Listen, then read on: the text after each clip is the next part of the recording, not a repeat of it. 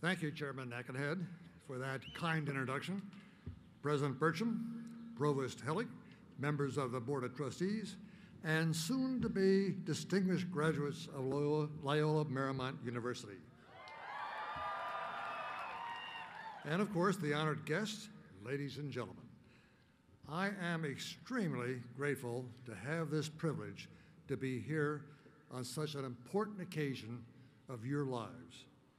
Graduation day is always a happy time filled with mixed emotions. But first, let us give thanks to all those who have helped you along. Your parents, and in some cases your grandparents, for their love and financial support. Your teachers for their dedication and encouragement. And to your fellow classmates for their friendship and compassion. It's also a time to reflect what you have learned and to feel a sense of accomplishment. A time to say goodbye for now to the friends you have made and vow to keep in touch and see that your paths cross again. It's a time to briefly rejoin your families, even to sleep late for a day or two, while you think about the future and putting your newly acquired knowledge to work. I am sure that you have found, as I have observed, that the end of one experience is just the beginning of another. Because education is much like success. It is, in reality, a journey, not just a destination. That journey will take you into a world that is in a very exciting and challenging period of evolution. In a political, social, and economic sense, there has been a great upheaval in the world these past 3 decades, and is still going on today. For example, the technical revolution boggles the mind.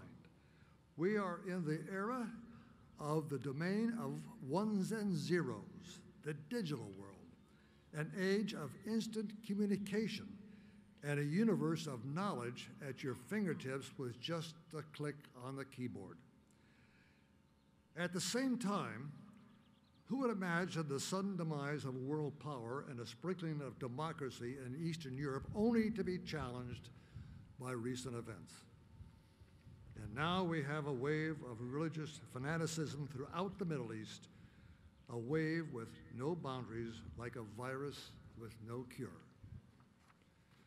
To top it off, the lack of government oversight a few years ago allowed over-leveraging of our financial institutions, and they threw us into a recessionary period that took years to recover. So the future you inherit will require all the initiative, perseverance, and motivation you can muster to find a secure position in the workforce. It is also a period that cries out for effective leadership, because the world is still full of opportunities for those who are looking to succeed. Your first step is to put to work the education you have acquired. In too many cases, an educational institution has become like the lamppost, which the drunk leans for support, having no interest in its light. So it is that many people consider their college academic achievements just another pin in the calendar of life. But the education you have received here is not enough. You have to tackle the future you face. You must mix in what I call a little foresight, a quality that has been lacking in this country. What do I mean by foresight? I can best explain it by quoting a most unlikely source, a friend of my son's when he was young, Dr. Seuss. Although he wrote for children, this paragraph has meaning for all, and it goes something like this. Said Conrad Cornelius Odell, my very young friend who was learning to spell, the A is for ape, and the B is for bear, C is for camel, H is for hare, through to Z. Z is for zebra. I know them all well, saith Conrad Cornelius O'Donnell Odell, from the beginning to end, from the starting to close, because Z is as far as the alphabet goes. Then he almost fell flat on his face on the floor when I picked up the chalk and drew one letter more. In the places I go, there are things that I see that I never could spell if I stopped with a Z. Most of the world has resisted looking beyond Z to the bitter end. Every major advancement of civilization has met with extreme resistance. I think society's outlook on change is aptly described by Arthur Clarke, a distinguished British physicist and science fiction author. He said there are 3 phases to a good idea. Phase 1, that's stupid, impossible, just don't waste your time. Phase 2, it's possible, but it's not worth doing. Phase 3, I always said it was a good idea. History is full of examples where this is so. Listen to the comments made by famous people who could not see beyond Z. In 1899, Charles Newell, the director of the U.S. Patent Office, said, "Everything that can be invented has been invented." Not long after, in 1905, President Grover Cleveland uttered this gross misconception: "Sensible and responsible women do not want to vote." Scientist and Nobel Prize winner in physics, Robert Millikan, should have known better when he stated in 1923, "There is not a likelihood man can ever tap the power of the atom."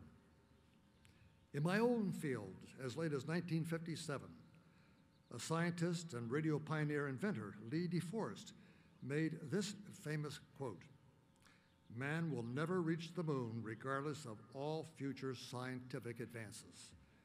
And that was just 11 years before I circled the moon on Apollo 8.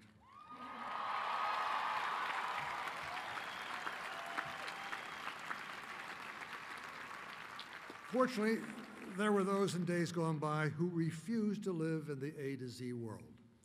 They wanted to see what was beyond Z. Imagine the world we would live in if men such as Socrates, Columbus, Erickson, Magellan, Einstein, Pasteur, Sabin, and countless others who had decided not to expand their horizons. I have seen what foresight or thinking beyond Z has accomplished in the science of space. But each of you pursuing your college education in your own particular field in challenging times can also think beyond Z. You can dream and create and make your contribution to the future of mankind in this world. It will not always be clear that applying your knowledge and foresight will produce immediate results. There is a short-sighted tendency in all of us to cancel our long-range goals if we cannot see immediate returns. But we must commit ourselves to long-range goals if we are to succeed. You'll be amazed at what you can do. My mother could hardly believe that I circled the moon in 1968. But today, my 48-year-old son doesn't think it's any big deal, because after all, we had done it as long as he can remember. Your generation will stand on a higher hill because of the mountains we had climbed, and the whole world benefits from your ready acceptance of it. If you can take our accomplishments as commonplace, then think of the new horizons that you can see beyond. From your vantage point, your education and imagination will carry you to places which I wouldn't believe possible. Every generation has the obligation to free men's minds to look at a new world. Look out from a higher plateau than the last generation. Your vision is limited not by what your eye can see, but what your mind can imagine if you only go beyond Z. A moment ago, I said it was up to everybody to build a better world. I really mean that. When I circled the moon and looked back at the Earth, my outlook on life and my viewpoint of the Earth changed. By holding up my hand at arm's length, I could completely blot out our planet with my thumb. And I suddenly realized how insignificant we all are. My impression of Earth was one of an incredibly beautiful blue and white ball, much like a Christmas tree ornament, hung in an absolutely black sky. You see the blue of the water and the white of the clouds. You don't see Los Angeles, not even New York. You don't see boundaries or people, no whites or blacks or French or Greeks, Christians or Jews. The Earth looks completely uninhabited, and yet you know that on spaceship Earth there lives over 6 billion astronauts, all seeking about the same things from life. When viewed in total, the Earth is a spaceship, just like Apollo.